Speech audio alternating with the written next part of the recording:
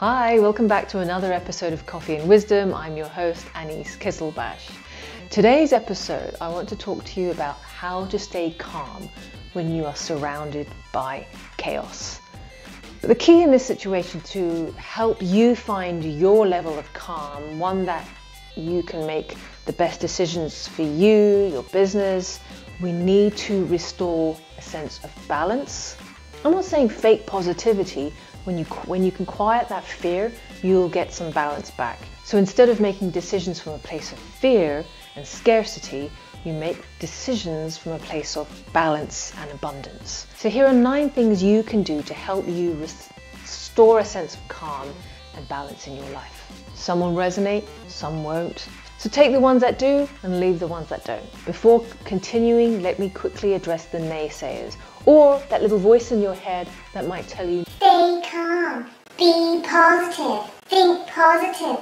That's not going to do or change anything. It won't solve any problems. In this unique situation, staying calm will do you the world of good. When you're stressed, you release cortisol. Cortisol is a stress hormone. Quick bursts of cortisol in your body is useful in life-threatening situations. If you're being chased by a lion, it's great because it gives you the strength to run like the wind. You might get caught in the end, but at least you gave it a good try. If the house is on fire, you'll suddenly get the strength to pounce and jump out the window and land to your safety. If you run out of toilet roll, you can leg it to the nearest supermarket faster and get that last bit of toilet roll.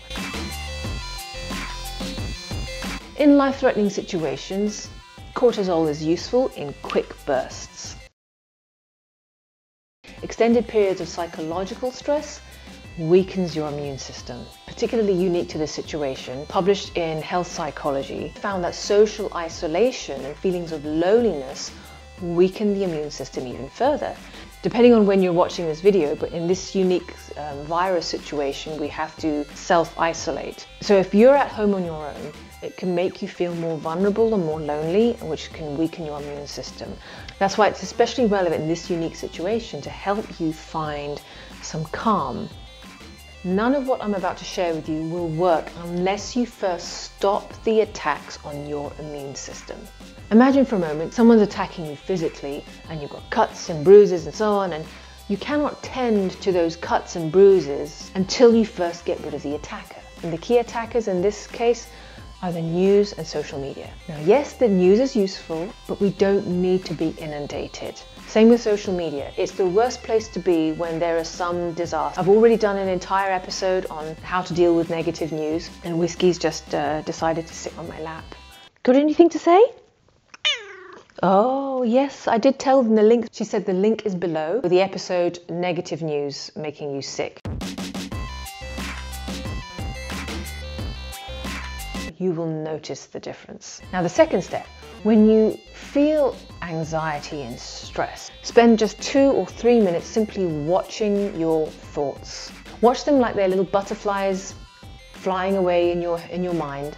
When you're no longer caught up in the thoughts, they loosen their grip on you. And the key is, when you watch your thoughts, don't try and stop them, don't try and judge them, simply watch them and accept them. So it's okay to think those thoughts and feel those feelings. I'm not suggesting you deny them, just don't dwell in them.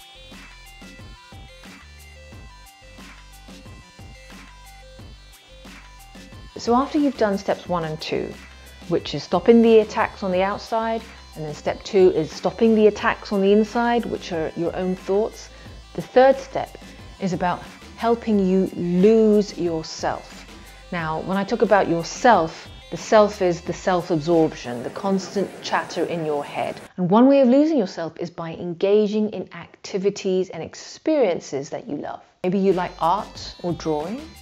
Well, if so, spend 10-20 minutes a day just losing yourself in art.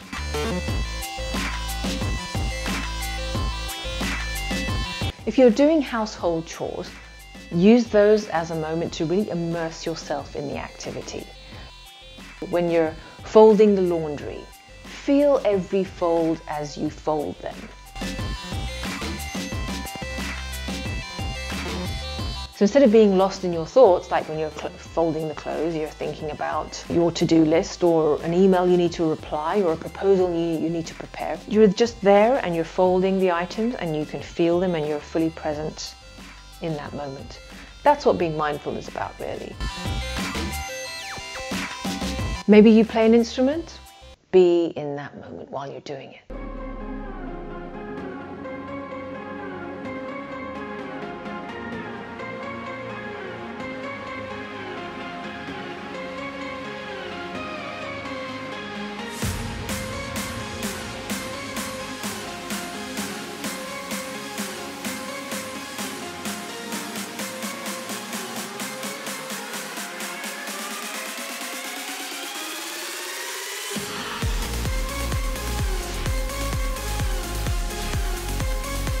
So if you like cooking and baking, for example, lose yourself in cooking and baking.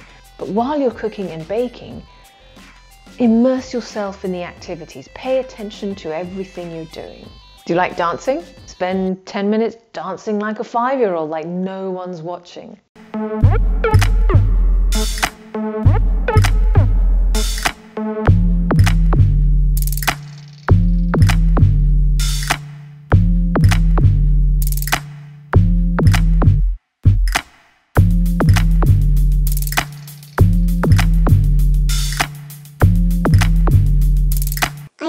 Find a way to include dancing again.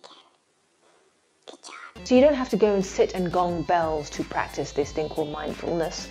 You just have to pay attention to the activities you're doing day to day. If you love your kids, okay, I'm guessing that's a yes. Play with them. Play with your dog or cat. Patty cake, whiskey poo. Patty cake, whiskey poo. Patty cake, make me food.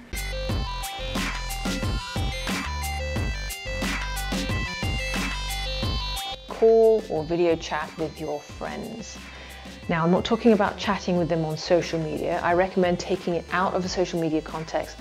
Better to do it on one of those one-to-one chat messenger systems like Signal, for example, where you can have a one-to-one conversation with them. That's better than being in the sludge of social media right now.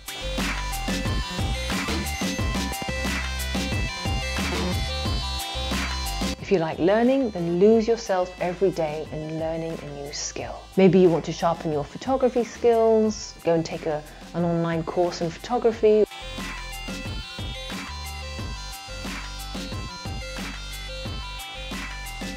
Or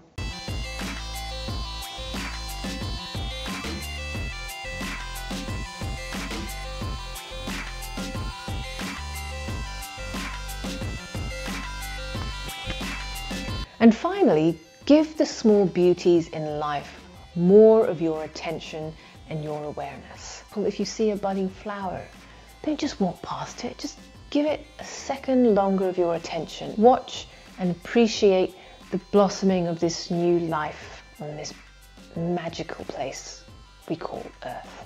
So the key to finding calm when you're surrounded by chaos is to accept the things you can't change and change the things you can. The things you can change is where you focus and keep your attention. As long as we keep our attention focused and obsessed and consuming the news and the negativity on the outside, we will never feel calm and peace on the inside.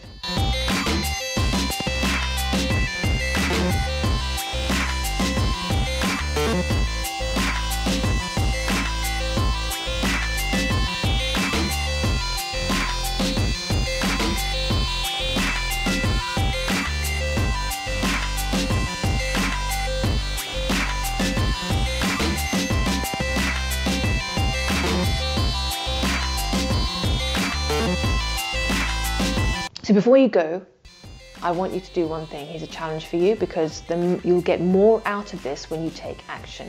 What loving thing will you lose yourself in the coming days and the coming weeks to help you stay calm? Share in the comments below. I'd love to know. If you found this helpful, please share. I think people really need your help right now.